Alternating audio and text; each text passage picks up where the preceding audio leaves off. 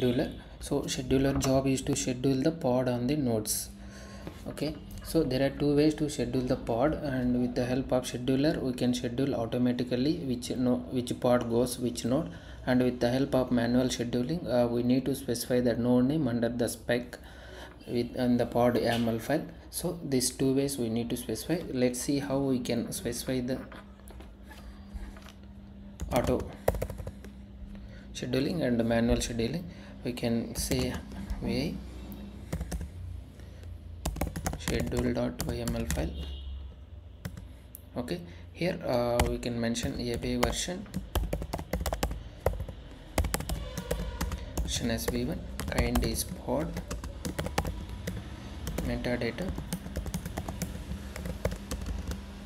name is my pod1. Under spec we need to mention the node name field, then only it will identify which node goes where it is a control plane, can specify, and remaining containers same as per the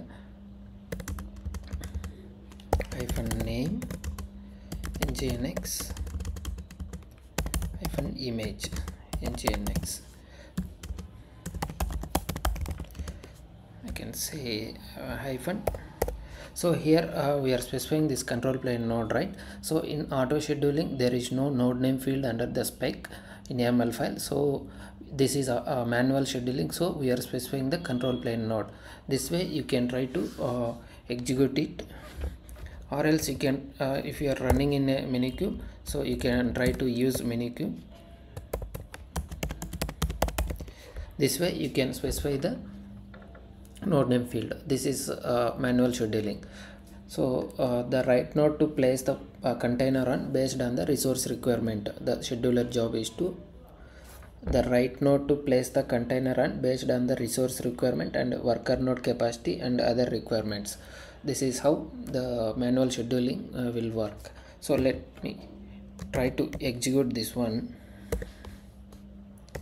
Escape, save. Okay, verify this file. So this is the file name, and try to execute. Create -f schedule.yml. See, the pod was created. We'll try to get it. Get pods. Sorry, kubectl. See, my pod was running. So this is we manually scheduling the node under the minikube.